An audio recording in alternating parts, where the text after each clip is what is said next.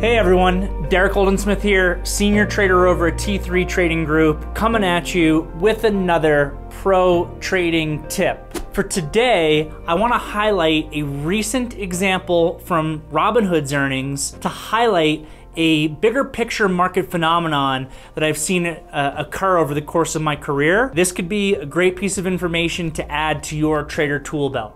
So, Robinhood reported earnings on Friday. Today is Monday, so we had the weekend to really digest everything. That news came out on Friday morning, and the earnings report was abysmal. I got some highlights here. So they missed on their earnings by 5 cents. They missed on their revenue by about $5 million. But here's the big whammy. They issued downside Q1 revenue guidance of less than $340 million versus $438 million expected. That has been a death sentence for growth stocks recently. It's one thing if they miss on their EPS, it's been something entirely different if they guide down. All that the market has cared about from these growth companies is, well, given that interest rates are going up, are the companies actually growing? So we have consistently seen over the course of the last several months here, when a growth company issues downside guidance, that they get absolutely and utterly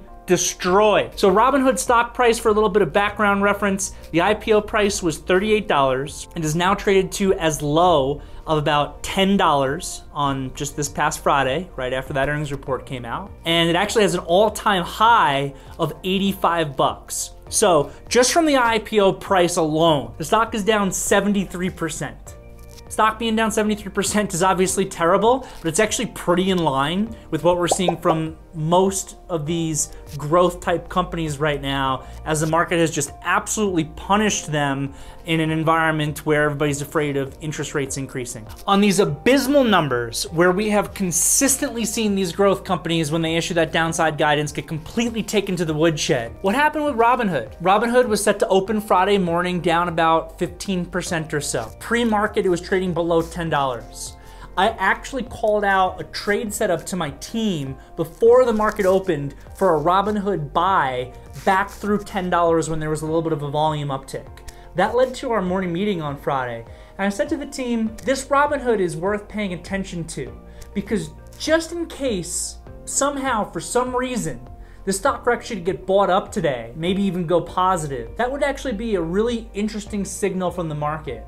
And here is where we actually get into your pro trader tip for the day. So it's a big kind of macro phenomenon that I've witnessed over years of trading in certain market cycles. When the market has been performing really well, and all of a sudden, that stock or that market that's been performing really well comes out with good news that should bring it higher, and it doesn't, a lot of the times, that's actually a warning signal that things are setting up to go lower.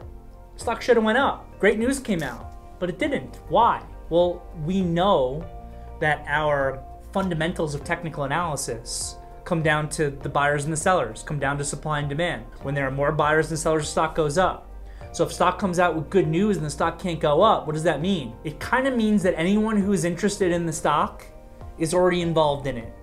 And anyone who was short the stock is probably mainly already squeezed out. So if there's no one left to buy, that stock actually can't continue to go up. And that can kind of become a signal. If the stock can't go up on good news, all it might take is one piece of bad news or one little bit of a weaker market to start actually bringing that stock down. The opposite is also true. If a stock comes out with bad news after it's already been going down a lot and can't go lower, just like what happened with Robinhood, it's actually a potentially interesting signal that maybe, just maybe, the selling in the stock is done. Anybody who was still gonna be willing to hold Robinhood from a move from $85 to $10 or the $38 IPO price to 10 bucks, anybody who was gonna bail out on Robinhood by that point probably already bailed out. And the people who wanted to short, they're probably already in the position, they're probably making good money. As a matter of fact, on Friday, we saw a headline come out from Interactive Brokers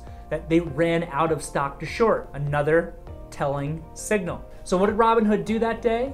Robinhood staged a massive intraday rally and actually closed green. It had a 28% intraday up move. And now here we are on Monday, And the stock is up another 9% right now as I'm filming this video. But I don't understand. They missed on their EPS. They missed on their revenue. They issued downside guidance for a growth company. How could the stock be going up? Is anybody that wanted to sell, they're out already. Stock's down 73%. Market said, I don't care. I'm willing to come in and buy this. The growth might be slowing down a little bit, but at these discounted prices, I'm interested, and the stock went up. This actually leads into another really important lesson that I always need to impart to new traders. Just because a stock beat on earnings, beat on revenue, and guided well, does not give you any 100% guarantee that that stock is gonna go up. I have seen on every single earnings season in my entire career, companies beat on their numbers across the board and go down, and I've seen companies miss on their numbers across the board and go up. We know that all the growth companies have been absolutely destroyed by a fear of the Fed's interest rate hikes. Maybe, just maybe, it's finally becoming priced in. And these growth companies that are down between 50 and 90% from their 52-week highs, depending on what name you're looking at, have finally found a spot where they can stabilize a little bit. I'm not sitting here today calling a bottom in this market correction, bear market that we've been experiencing recently. I'm just saying we have something that's worth noting based on my time in the trading business. If you're enjoying what you're learning, you know what you gotta do. Give me a like, give me a subscribe. We're building this thing out, and you know what? You can become a part of my team. Become part of the Pro Desk virtual trading floor. Check out the link in the description below. Become a professional proprietary trader with T3 Trading Group. I got an ebook in the link below as well. I'll see you all out there.